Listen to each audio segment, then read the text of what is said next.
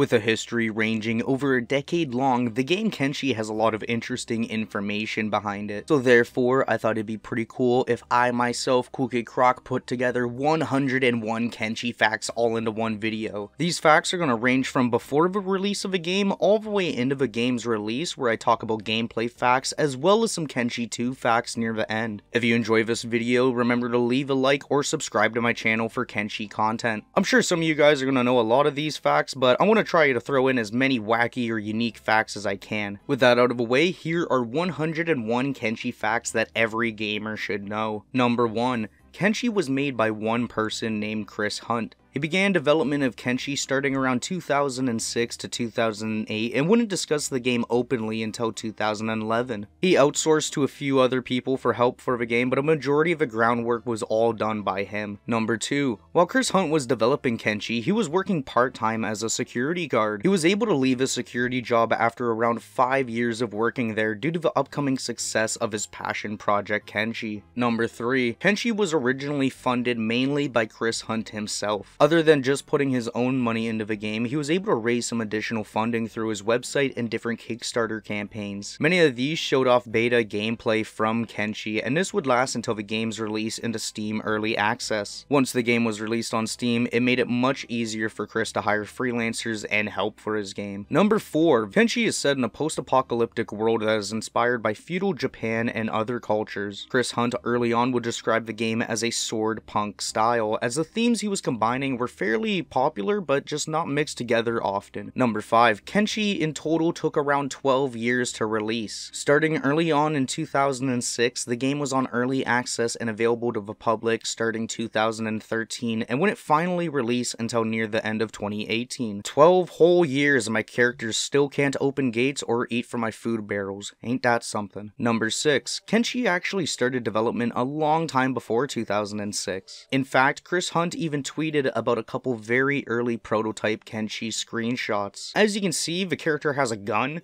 and likely the themes in Kenshi were still being ironed out, but Chris Hunt was at work trying to figure out a project years before Kenshi was even in the works. Number 7. Kenshi was designed by Chris Hunt using an engine named Ogre. The engine itself was pretty good at the time, but as time passed, it quickly became outdated. Luckily, Kenshi 1 works and plays well enough, but if the game was made on a different engine, that'd probably mean there'd be a lot less clunks and loading pauses in between maps.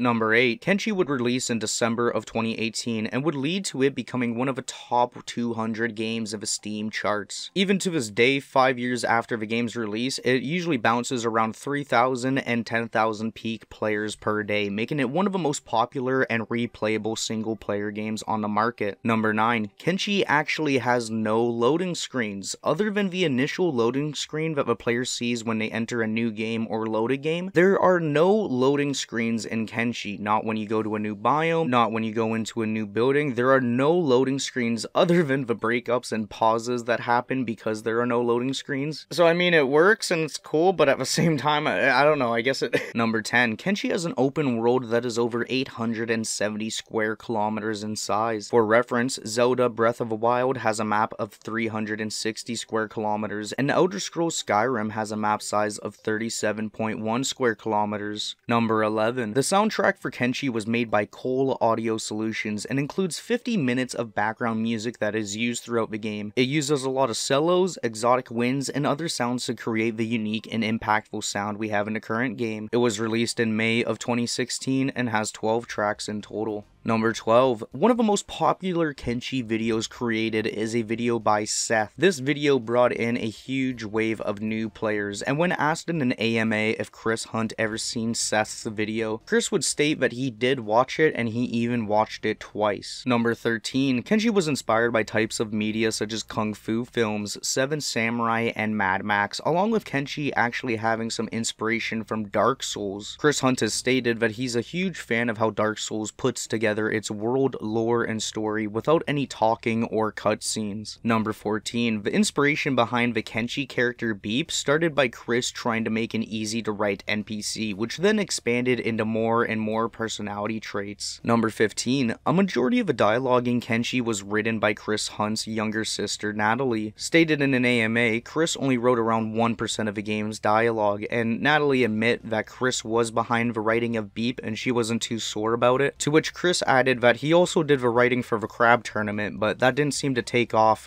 at least not like Beep did. Number 16. In the game files for Kenshi, the community was able to find a character model for a character named the Whistler. It's a pretty weird looking model, and it's only got like half a head. Chris Hunt stated in an AMA that the Whistler isn't canon and wasn't supposed to be in the game's files, he just didn't notice it. Likely a prototype or scrapped idea, the Whistler now lives on as a Kenshi mod, which just didn't make it into the final game. Number 17. Did you know that there are different trailers for the game Kenshi? Dating back all the way to 11 years ago when the first Kenshi trailer was made and put out. This featured very early alpha gameplay and looked much different than the game we see today. Number 18. Other than Kenshi itself, Chris Hunt has openly stated he plays many other popular games that are similar to Kenshi. These games include Star Sector, RimWorld, Factorio, Space Engineers, and Empyrean. Number 19. If a character in Kenshi endures a certain amount of damage, they can permanently lose their limbs such as arms or legs. It isn't that bad since you can buy prosthetic limbs, which are often much better than standard limbs, but just don't try to do the same to the rest of your body. Unfortunately, there is no way to get a prosthetic head in Kenshi. Number 20. After a little under 2 years of Kenshi being available on Steam, Kenshi was able to sell over 1 million copies of the game as of October of 2020. Today in 2023, the total number is unclear of exactly how many copies of Kenshi have been sold. The number that we have is at least 1.2 million people have purchased the game through Steam. Number 21. According to the Steam charts, Kenshi has a total recorded playtime of 3.3 million hours between all of its Steam players. That adds up to 376 calendar years of just Kenshi being played. 376 years. That's a lot of Dust Bandit raids. Number 22. Despite the location's name in Kenshi, there are absolutely no skimmers inside of a skimmer's roam. This is an area in Kenshi, and you can bring a skimmer there, but you will never find a skimmer just hanging out there or that will spawn there. And it's pretty ironic, seeing as the skimmer is a very common monster you'll find pretty much almost everywhere else in Kenshi. Number 23. The lore of Kenshi actually goes back thousands of years before the game we play in today. There's the ancient time, which had the first empire, and then followed by the second empire, both which separately lasted for around 1,000 years each. Followed by 1,000 years in between the fall of a second empire is where we start the game in Kenshi 1. Number 24. The first empire in Kenshi was an advanced civilization that had automated factories and high-end technology. This included not only satellites, but also giant robots and godlike levels of technology compared to what's currently in Kenshi. This is likely where a lot of the spacecraft-like fragments and robot pieces we see around the map come from. Number 25. At some point, a war broke out between the First Empire and an unknown enemy. The war was very destructive and used weapons so powerful that their owners began to fear the consequences of using them. The weapons they're referring to are called behemoths, which are giant skeletons that would tower over the normal races. This war between the First Empire and an unknown enemy would be called the War of the Behemoths. Number 26. Due to their fear of the behemoths, the ancients decided to dispose of them. Taking advantage of their unquestioning loyalty, the ancients ordered the behemoths down a massive pit and then betrayed their servants by encasing the pit in a solid metal. Number 27. The Chaos Age was the end of ancients' Kenshi timeline. It was a time of many calamities, from dangerous celestial activity to natural disasters, all the way to plagues and a skeleton rebellion. It's unclear exactly what happened during this time, but it brought the great empire of the ancients to its knees. This would then lead to humanity being at the brink of extinction. Number 28. The Second Empire is founded many hundreds or thousands of years after the Chaos Age in order to redeem themselves in the eyes of humanity for their actions of the past. Even though the humans had forgotten, the skeletons never forgot. The skeletons felt bad for everything and wanted to redeem themselves in the eyes of humanity for their actions. Even though the humans had long since forgotten, rebellion, Catlon and his skeleton followers funded an empire. They would attempt to rebuild civilization and study the remains of ancient empire. Number 29. You can find Catlon in the ashlands of Kenshi, where he commands an exile group from the Second Empire. When you meet him, he says, "Has my judgment come so soon? I had to thrall them all. Traitors siding with humans. Treason. Now we are nothing.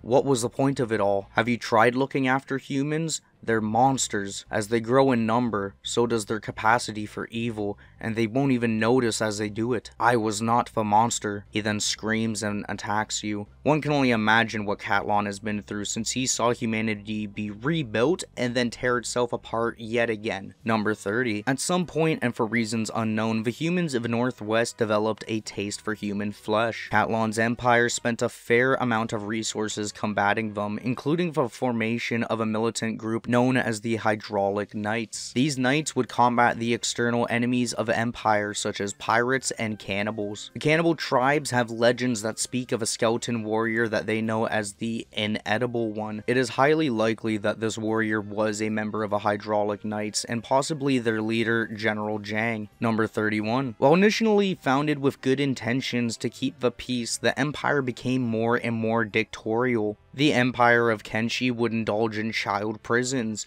crackdowns on piracy and religious cults, as well as the killing of many of their own innocent citizens. Tensions were very high with the public, and when a great famine hit, the empire neared its breaking point. Number 32. While the details between the Holy Nation and the Empire are very sparse from the beginning and really not trustworthy, legends say around this time a great leader of humanity stepped forward and gathered his followers in rebellion. Legends call him Phoenix, champion of the god Okran, and the possessor of everlasting holy flame. He liberated the imprisoned humans and eventually went on to found one of the oldest living civilizations to this day, the Holy Nation. Number 33. It is unclear what actually caused the fall of the empire. The most reliable evidence would suggest betrayals from the inside, possibly combined with the rebellion of Okranites. Regardless, the empire would end up collapsing. Their leaders retreated into the dangerous ashlands where they reside in Kenshi 1 to this day, and the rest of the empire would just fall into ruins. There are some settlements in the game, like Black Desert City, which survived, but many became towns that the United Cities would reside into. Number 34. Though it is unclear when or how the Hivers appeared, it is evident that they were not around much, if at all, at the time of Catlon's empire, at least not in a form recognizable as a Hiver. Whether the Hivers mutated from humans or came from a land across the seas, they appeared and have been residents of Kenshi ever since. Number 35. While it is likely that the Shek existed during Catlon's empire and possibly even back to the days of the ancients, they did not have the appearance they currently sport. Their previous appearance was much more similar to a standard human, as they lacked the horns they are known for. It is unknown what role they played in the empires of old, though given the name, it was possible that they were a soldier's caste dedicated to fighting their master's enemies. This could explain the Okranite belief of them being servants of darkness if they fought on opposite sides during the human rebellion against the Second Empire. Number 36. For as long as anyone can remember, the Sheks in Kenshi were just simple tribes living in the wilderness, divided and kind of chilling. At one point, a great Shek warrior named Crow unified the tribes into a powerful kingdom. Crow taught his followers a code of honor and strength and led them into a march of conquest. Eventually, however, he was slain in battle against an enemy force that legends say outnumbered him in 100-fold. After his death, he attained near godlike levels of worship from his followers. All of them wanted nothing more than to die in a great battle like him. And so, the Sheks have continued their raiding and warlike ways with their neighbors ever since. This is why the Sheks don't really get along with a lot of people in the game, and while they'll always try to raid you. Number 37. It is implied that the United Cities of a Traders Guild were formed of the ashes of a former empire. Whether this was the Second Empire itself or another one is unknown, but the United Cities of a Traders Guild seized power and began to institute new laws regarding slavery. This would free people of a tyranny of a former empire, and only criminals would be regulated forcefully to the mines and farms. However, much like the Second Empire in the past, the term of criminal was found to be more and more loosely applied.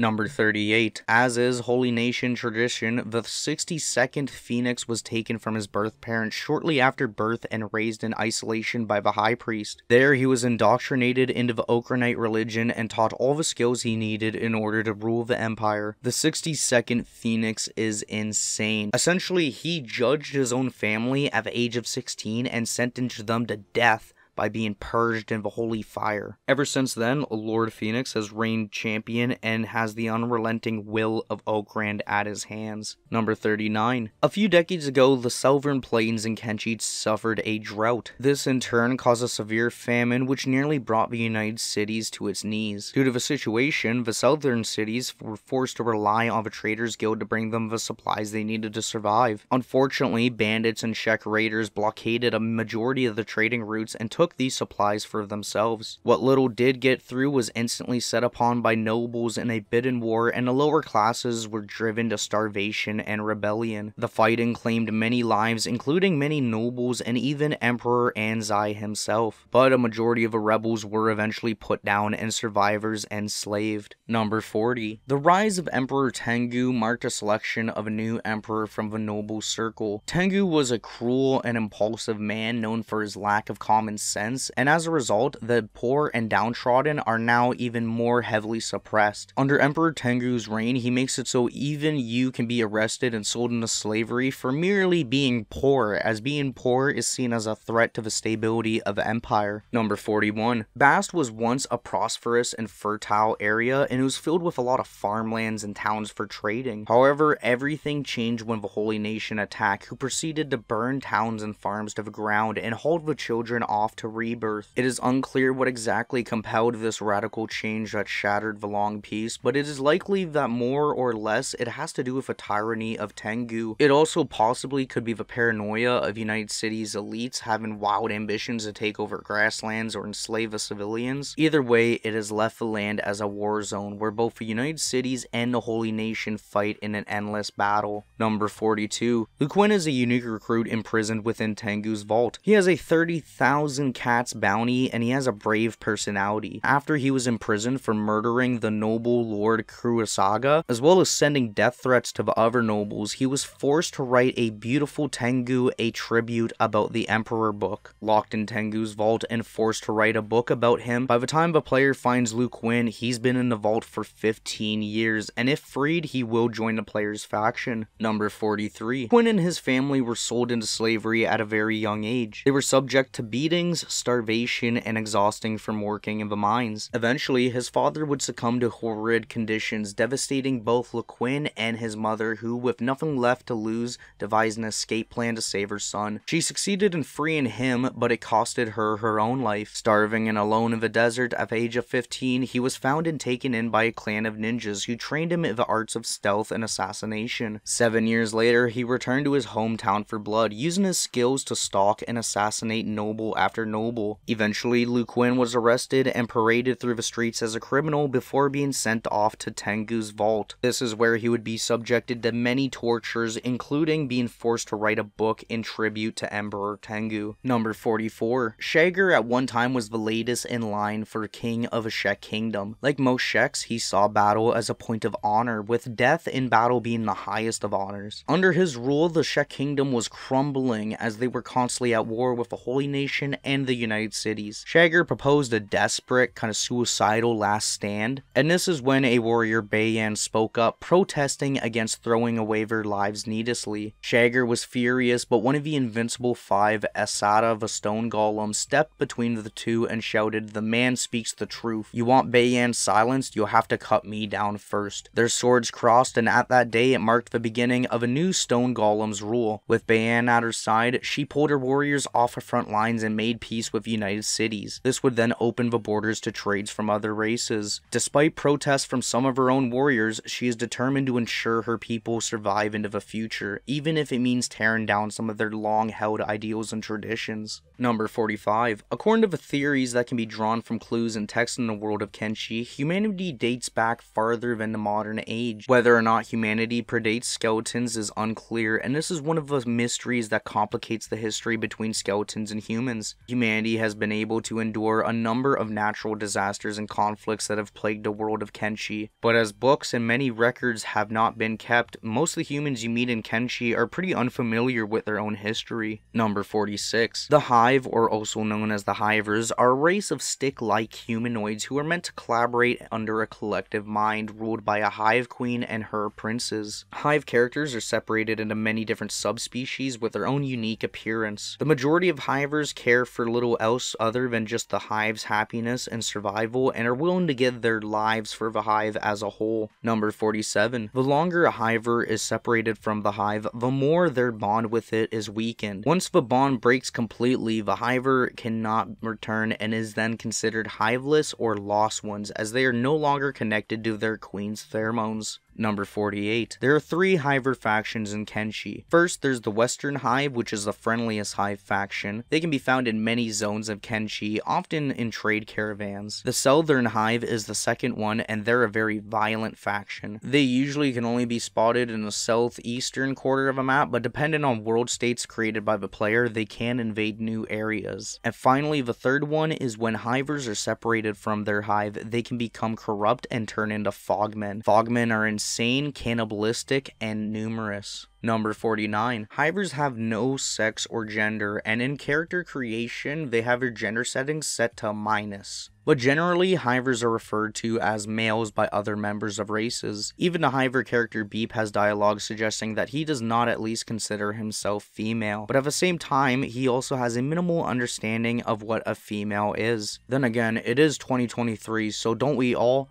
Yeah, don't feel bad, Beep, that's very woke. Number 50. Sheks are a race of bony, horned humanoids, and they are the only race which does not have a related sub-race. Sheks are just Sheks. Number 51. The Shek have a culture that values pride, honor, and physical strength, so much that many would prefer to die in a hopeless battle than continue living as a disgraced survivor. The Shek are known for their steadfast stoicism and considerable absence of humor when compared to the more jovial races such as the humans.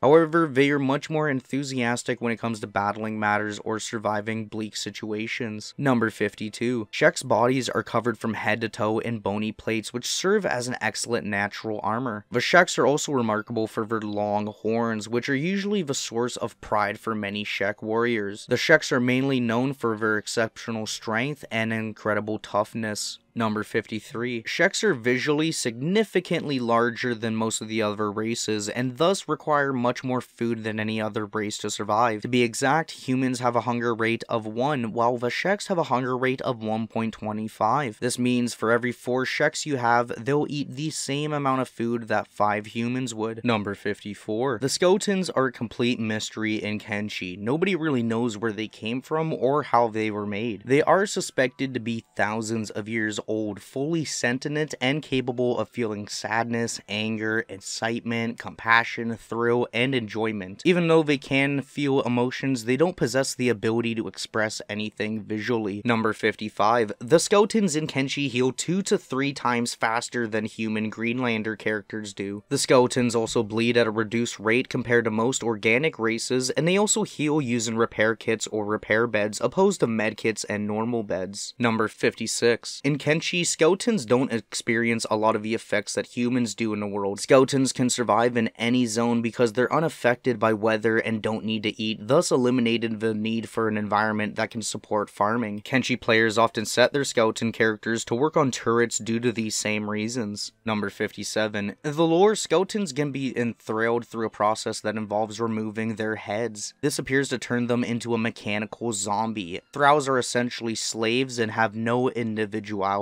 Number 58. Although extremely long-lived, the skeletons have limited memory, which is the reason why they usually reset themselves every few centuries. Skeletons that don't do this are at a constant risk of losing their sanity. However, it is hinted by a skeleton in the game that they remember the past and extinction perfectly, but act as a whole to prevent the knowledge of their involvement from being discovered. Number 59. It appears every skeleton aside from Thralls has the ability to drink grog. Skeletons can't consume consume any other beverages or food in the game, but given the abundance of grog in several skeleton-dominated areas, it can be assumed that they either drink it or maybe use it to oil their parts. Number 60. King is a unique crimper and the leader of a southern hive. He can be found wandering the Royal Valley alongside his drone guards, and if you're imprisoned by the southern hive, the king will appear and begin to eat the character. Number 61. If a player has kidnapped the queen of a hive, the king will join a base assault against the player. This base assault squad also contains a prince, a war gorilla,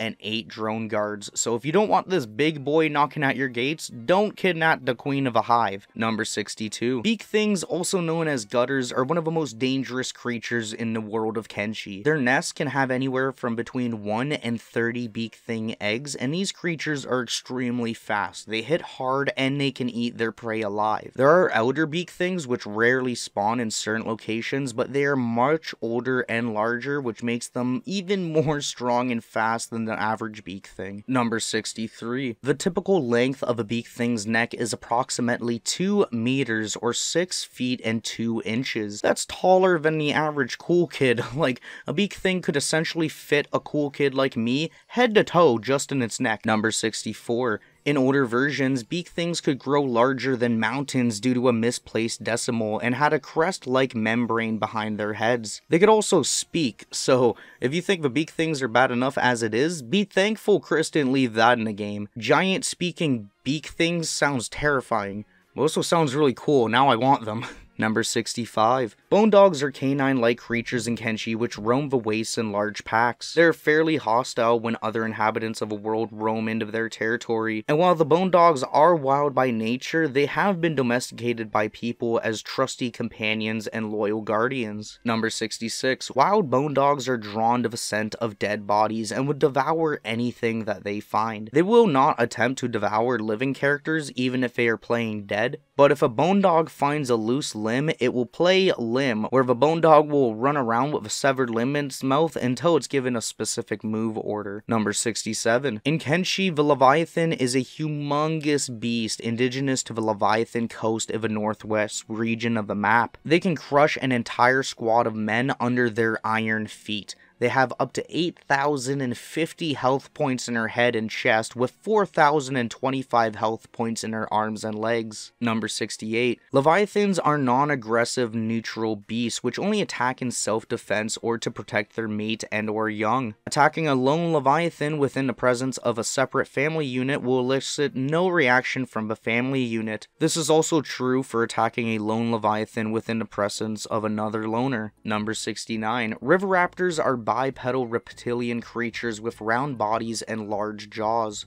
The river raptors in Kenshi are omnivores, and they attempt to eat crops grown in any farms that they come across, as well as any corpses. They have nests and can mostly be found in areas of Okran's Pride and Wend. Number 70. A stronger version of a river raptors in Kenshi is called the swamp raptors, and the swamp raptors can be found in the burning forest, the raptor island, the self-wetlands, and the swamp. You can even find Holy Nation soldiers in the game who will often call river raptors in order to protect the holy farms along the river. Number 71. The cage beast is a scrapped animal that is inside of the Kenshi game files. Using a mod, you can play with him in your game. Their original purpose would have likely been to hold cages on them and then put slaves in them for transportation, hence the name cage beast. There's no real confirmation on that, but it's one of my favorite monsters in Kenshi, even though it isn't in the actual game. Number 72. The border zone is a region between the Shek Kingdom and the Holy Nation territories. Aside from those territories, the border zone is home to 3 minor factions. There's the Hub, which was a city previously under Holy Nation control but is now owned by the Holy Nation outlaws. At the Hub and the nearby rebel base, trade ninjas can also be found, and the majority of a border zone is terrorized by dust bandits and starving bandits. Number 73. Mongrel is a faction who resides in a town called Mongrel. They're a group of ninjas who have set up a base on one of the islands that give a Fog Islands biome its name. They have settled in the fog thanks to it providing a natural obstacle for their enemies in the form of a fog itself and the fogmen who live in it.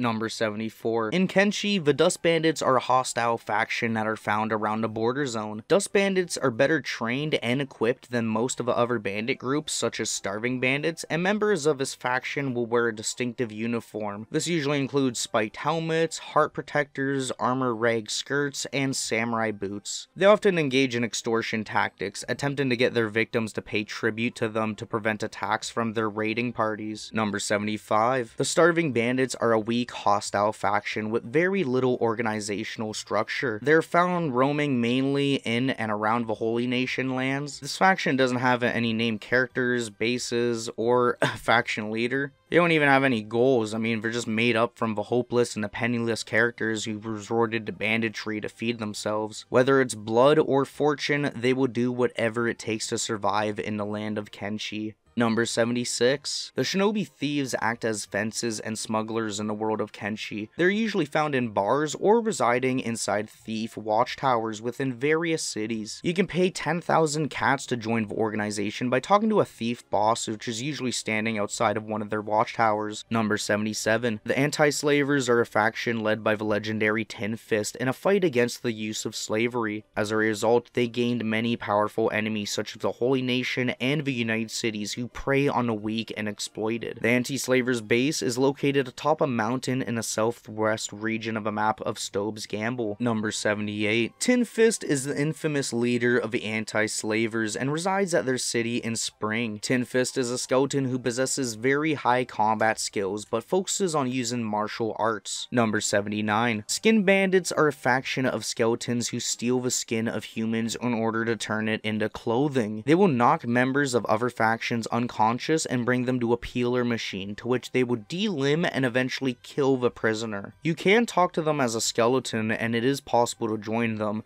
I mean, I wouldn't know if that's completely true. I would never have intentions of doing that. Peeling people apart, that's just weird, you know? Number 80. The Bugmaster is the leader of a spiders and a dangerous criminal who resides in the throne of a Bugmaster. He's surrounded by a giant army of skin spiders and blood spiders, and he has a 100,000 cat bounty and is considered the strongest bounty in Kenshi. So just remember that when you fight him for the first time. If you can't win, don't let it bug you.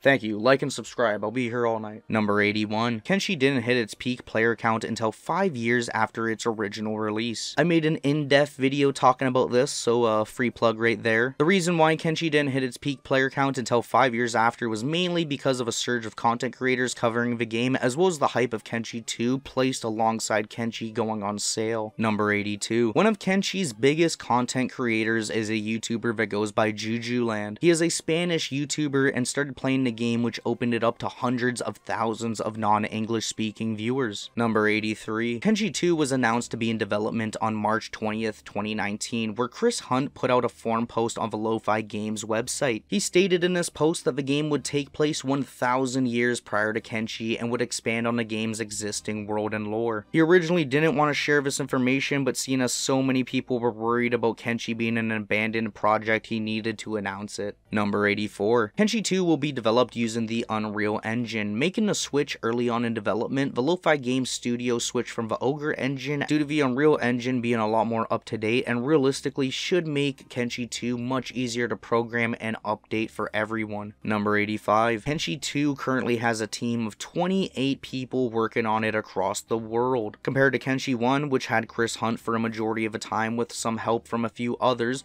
the workforce has more than quadrupled thanks to the success of Kenshi 1. Number 86. The character model for the Kenshi 2 Hiver has been officially shown, and while subject to change, the second game will include the characters from the first game with much more realistic looks and models. Number 87. Kenshi 2 will have a district dividing feature, so towns will be able to have different groups or classes of people in them. Number 88. Shopkeepers in Kenshi will greet you by saying, "Oh, hello, a new customer," or something along those lines, but then in future visits, they'll change their dialogue to something like, "My favorite customer returns, welcome friend." Number 89. The gates in Kenshi 2 will be very different from the first game, with the walls in the second game planned to have garrisons and towers you can build onto them and optimize. This will make militaristic defense much more realistic in your cities or outposts in Kenshi 2. Number 90. Kenshi. As of now, Kenshi 2 is in the localization phase of development. This means it's being translated and ported to other languages. While lots of information on the game has yet to be shared, it's safe to assume that with the game starting to be translated and localized for other countries, that means a lot of the groundwork for the game is hopefully finished. Number 91. Kenshi 2 will expand on the lore of the Hivers a lot, with more realistic complexions and supposedly more things to learn about them in the second game. We didn't get a whole lot of quests or scenarios involving different Hivers in Kenshi compared to the other races, but the Hivers still stand out to a lot of people as their favorite race in Kenshi. Number 92. On April 1st of 2023, Lo-Fi Games released a free Kenshi game through itch.io titled The Hive Queen's First Date. This is a text-based adventure dating simulation game, and although it is an April Fool's joke, it is a real game that you can download and play through. This also technically counts for the true second game in the Kenshi franchise, so I mean, I guess we don't need Kenshi 2 anymore. I'm looking forward to Kenshi 3 though. Number 93. From April to May of 2022, Lo-Fi Games hosted a Kenshi speedrun in which players competed to see who could collect and sell 3 different eggs in Kenshi the fastest. The top 10 players were awarded a signed Kenshi t-shirt and were immortalized on leaderboards. Number 94. Combat is a big part of Kenshi, and all combat except for martial arts is done with weapons. Weapons are split into multiple different categories, each dealing different types of damage and amounts of damage. Armor is designed to reduce damage and types of damage and can be slightly penetrated by using certain different weapons. Number 95. There are 6 weapon groups in Kenshi. Blunt weapons primarily deal stun damage. Hackers are weapons which balance cutting and stun damage along with dealing additional damage against robots. Heavy weapons take longer to swing but deal large amounts of damage in a wide arc. Katanas are weapons which specialize in speed and cut in damage. Polearms are long weapons that can be swung very quickly, and they usually deal additional damage against animals. And lastly, sabers are weapons which deal both types of damage, primarily cutting damage, but they can be really heavy as well. Number 96. Depending on who smiths a weapon in Kenshi, each weapon has a different rank or quality, starting at rusted junk, going all the way up to refitted, and then katum, then up to MK and edge type, and then finally Maito, which is the best quality of weapon in the game. Number 97. A food cube is a food item purchased from different traders or created in a cooking stove in Kenshi. They're pretty good for traveling rations and can be really profitable to mass produce and sell. Food cubes are essentially just a nutritious block that's made from a vegetable grain mixture. It's similar in concept and appearance to the real world's Nutriloaf. Number 98. A dust witch is an item that can be purchased from different traders or created in a cooking stove in Kenshi. The dust witch is obviously Kenshi's parallel to the real world sandwich. It has green cactus paste kept between 2 slices of bread. Number 99. There are a lot of different skills to level up in Kenshi. These skills are separated into different groups, which include attributes, weapon skills such as melee and range, separate combat skills, thievery skills, athletic skills, science skills, and trade skills, adding up to a total of 33 skills that you can train up and level up in the world of Kenshi. Number 100. The max level you can reach with most skills in Kenshi is level 100. Certain skills such as strength will show a visible difference on your characters as you level up. The higher the level goes, the better your character's appearance will get, while other skills like dodge or martial arts will unlock new animations and better moves as you level up. Number 101. Acid rain is a form of weather that occurs in polluted zones in Kenshi. You can get clothing that protects you from acid rain, and characters will build tents in order to hide from it. Entering any building will also protect characters from acid rain, but skeletons, hivers, and all types of animals don't have to worry as the acid rain doesn't damage them. Wow! We did it, guys. 101 Kenshi facts. This was a lot of work to put together. I'm going to attempt to link, most of the sources of the description as well. A lot of information was just gathered from the Lo-Fi Games website as well as the Kenshi wiki, but there's a lot of Reddit posts and different things that I found interesting. If you'd like to see a 202 Kenshi facts video where I talk about another 101 facts, then let's try to get this video up to like 1,000 likes. If it hits that, then I'll get on making another one right away. But yeah, yeah, this video took a long time to make, so hopefully it does well and you guys enjoy it. I was really surprised on how much I was able to cover while still seeming like I could probably cover another 101 facts. Honestly, there's so much to talk about when it comes to Kenshi, and it was hard to not just focus on one main topic. Of course, if you'd like to hear me talk about Kenshi more, subscribe to my channel and leave a like. Let me know how many of the facts on the list you did know before going into the video, and how many of them was it your first time hearing. Whether or not everything was new, or you only got a handful of cool new facts to take away, let me know in the comment section your favorite fact about Kenshi. Anyways, as always, thank you guys for watching, and I'll see you in the next one. Peace.